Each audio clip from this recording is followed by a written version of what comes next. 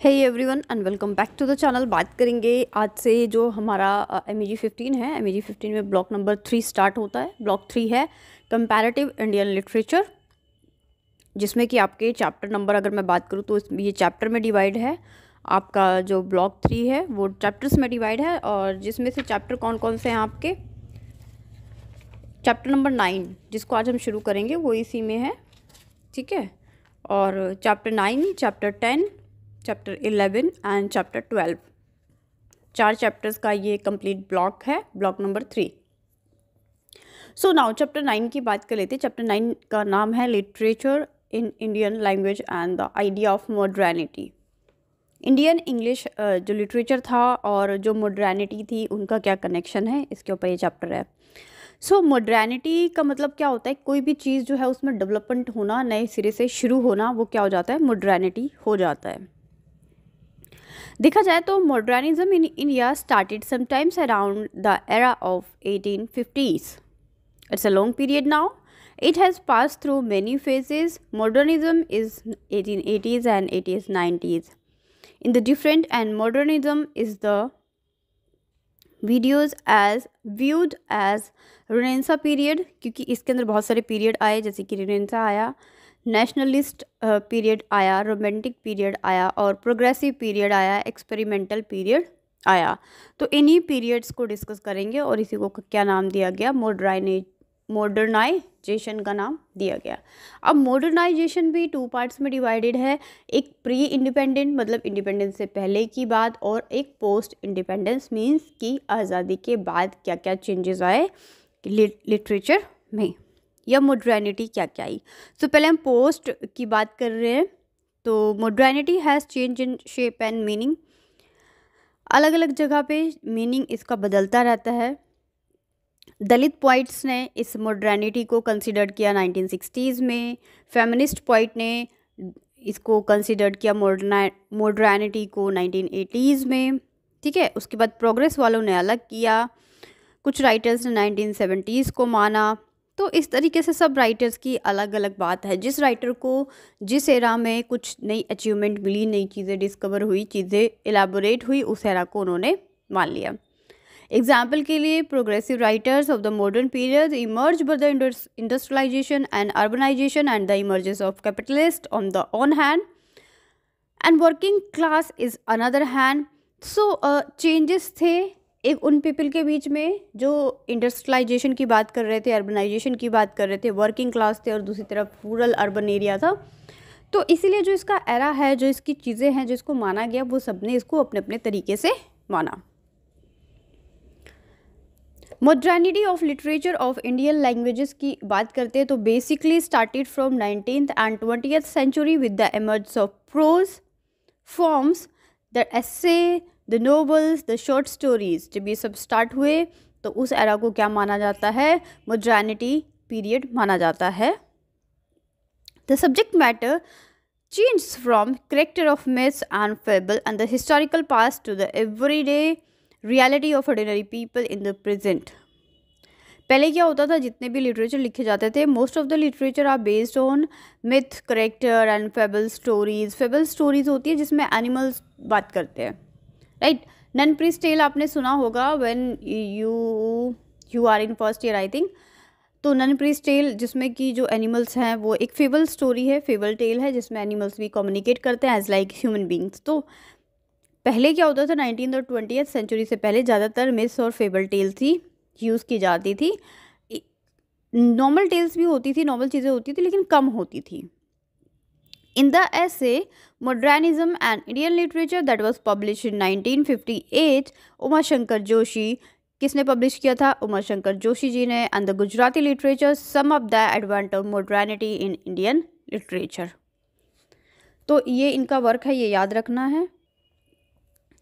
Now Joshi started the prose emerged in poetic vehicle of expression। उन्होंने pros को, pros मतलब एक होता है पोइट्री, एक होता है प्रोज। प्रोज जो ऐसे की फॉर्मेट में लिखा जाता है, जैसे कि ये बुक आपकी फ़िलहाल लिखी गई है, उसको एक व्हीकल माना है किसका, एक्सप्रेशन का, एक्सप्रेस करने का। With India coming to the periphery of industrialisation, civilisation and conquered increase the mobility, communicational need, इन सबको देखते हुए ही आइडेंटिफाइज 3 पीरियड्स ऑफ मॉडर्निटी. किसने? जोशी.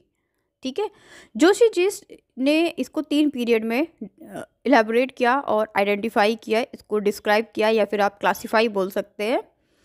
पहला कौन सा है? Renaissance period, second modernism and third experimental. 3 चीज़ें याद रखनी है. He started as the year 1857 and marked the first World War of Indian independence were during the point because the first Indian universities, पहली इंडियन यूनिवर्सिटीज़ की बात करें तो Calcutta, Madras and Bombay establish हुई थी. कब? 1857 में. सो उसके बाद बंकिम चंद्रा की बात कर लेते हैं. After the Bankim Chandra started the writing period in the literary work and the deep awareness of the Indian tradition because Bankim Chandra was a well known poet of India and he describe the situation and the poor people, peasant people, and also describe the urbanization and globalization in the field of. He wrote words in the field of literary movements.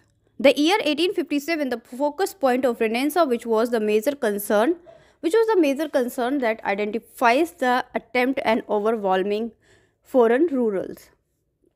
Next point is your Ananda Shankar Ray. Ananda Shankar Ray, the Bengali writer, sometimes the essays define modernity and the humanism in the essay The Meeting of East and West.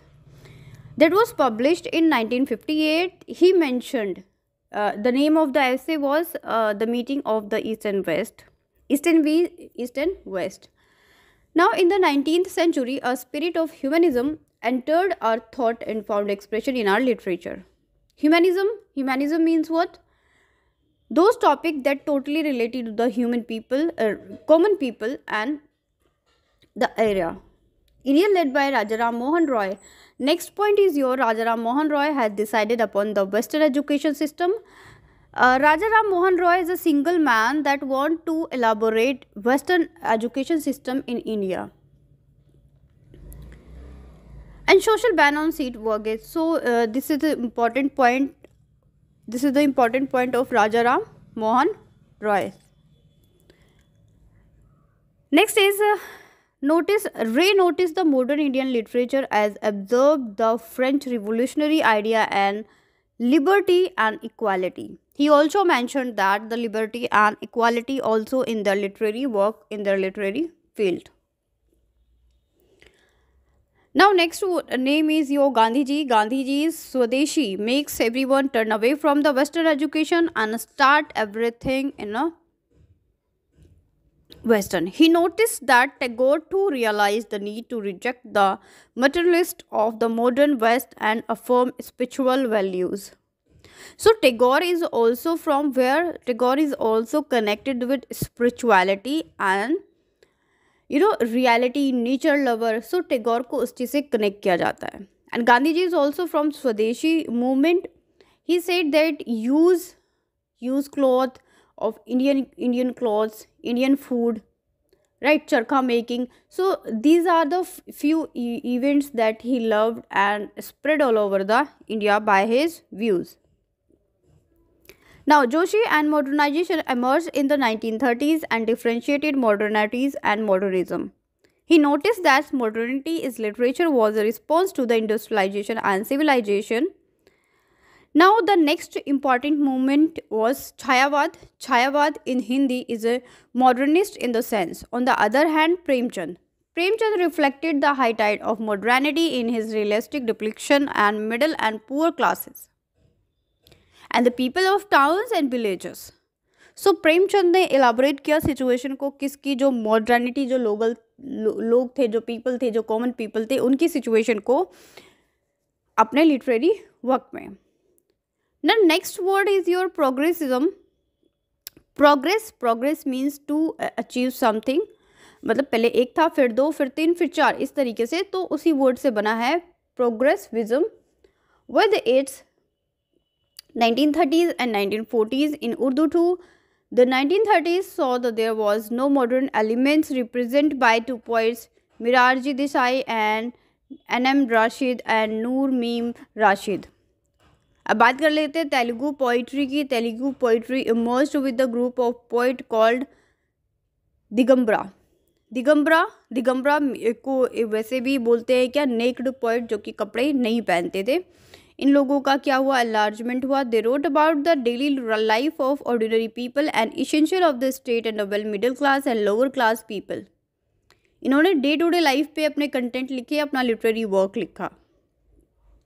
In Marathi a group of Dalit writers including Namdev दसल used poetry as a vehicle to express the life depression and despair of Dalits.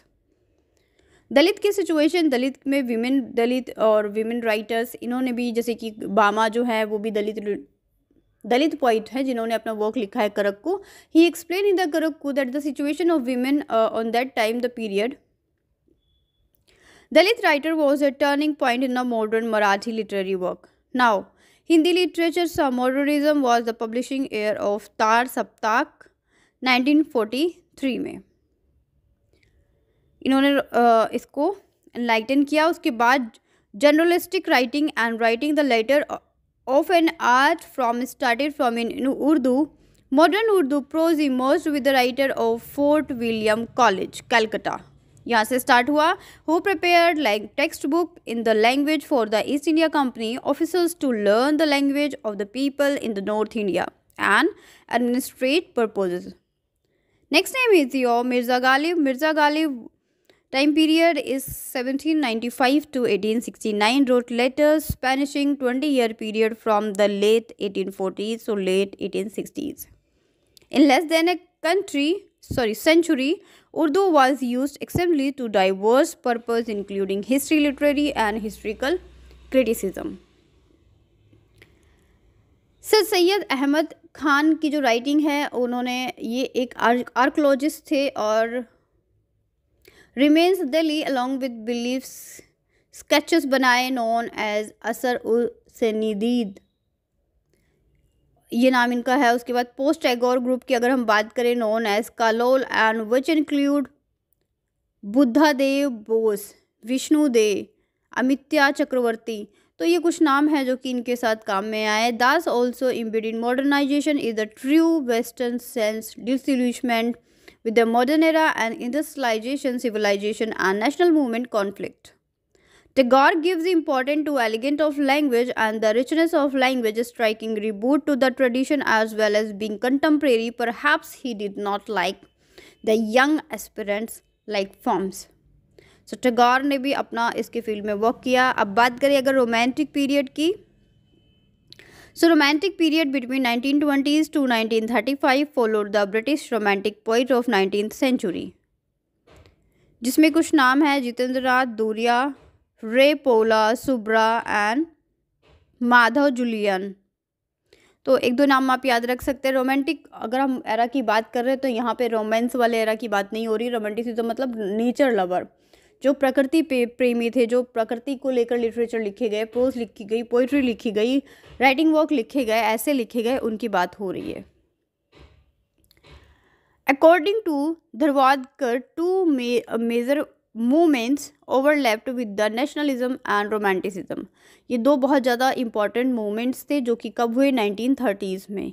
He noticed that many of the progressive citizens that rejected the patriotism and romanticism of their predicament and tried to paint a bleak, even anti-nationalistic portrait of Indian society. उसके बाद जो धारवाडकर है, उन्होंने describe किया French influence in the Bengali poetry in the independence era. He finds out the influence of Spanish language poet from Chile, Pablo Neruda's influence in Hindi and Gujarati, Odia and Malayalam. Pablo Neruda ने अपने Indian languages से वो बहुत ज़्यादा influence हुए। Pablo Neruda ने एक poetry लिखी, एक thing of beauty is the Joy for ever. Some modern poets in India returned to the past and reinvented some of orderly form. तो इस तरीके से कुछ चीज़ें आई, कुछ चीज़ें गई, और ये जो पूरा एरा था पोस्ट इंडिपेंडेंस का, वो इस तरीके से ख़त्म होता है। इसकी एक नेक्स्ट वीडियो में हम डिस्कस करेंगे। नेक्स्ट वीडियो में हमारा ये जो चैप्टर नंबर है वो ख़त्म हो जाएगा, जिसके अंदर हमको क्या डिस्कस करना है, हमें डिस्कस करना है मॉडर्निटी अफेयर्स इंडियाज़ इंडिपेंडेंस, कि किस तरीके से मॉडर्निटी थी वो आफ्टर इंडिपेंडेंस के बाद आई इंडिया के अंदर। नाउ स्टे कनेक्टेड, अपने प्रॉब्लम्स को कमेंट कर सकते हैं, और वन बाय वन सभी एमईजीज को डील किया जाएगा, चाहे वो 17 हो, 18 हो, 19 हो, 14 हो। So don't worry about it, सबका सिलेबस पूरा होगा इस चैनल पे। आप बस कनेक्ट रहिए और जितना कराया जा रहा है आप उसको पूरा कीजिए। अभी से आगे आगे मत भागिए। ऐसा नहीं हो सकता है कि आपने जितने भी बुक्स ले रखी है, सेलेक्ट किए, उनमें से किसी भी बुक पे काम नहीं। जितनी बुक्स पे काम ऑलरेडी हो चुका है उनको आप कवर कर लीजिए। जो न्यूली इंट्रोड्यूस्ड बुक है लाइक 15, 16, 17, 18, 19, सो इन पे 16 भी ऑलमोस्ट कंप्लीट है। 10 to 20% सिलेबस बचता है। 17, 18, 19 जल्दी शुरू हो जाएगा चैनल पे। सो इसके लिए आप चैनल को सब्सक्राइब कर लें और जितने सब्जेक्ट हो चुके हैं उनको कवर कर लें। Thank you so much.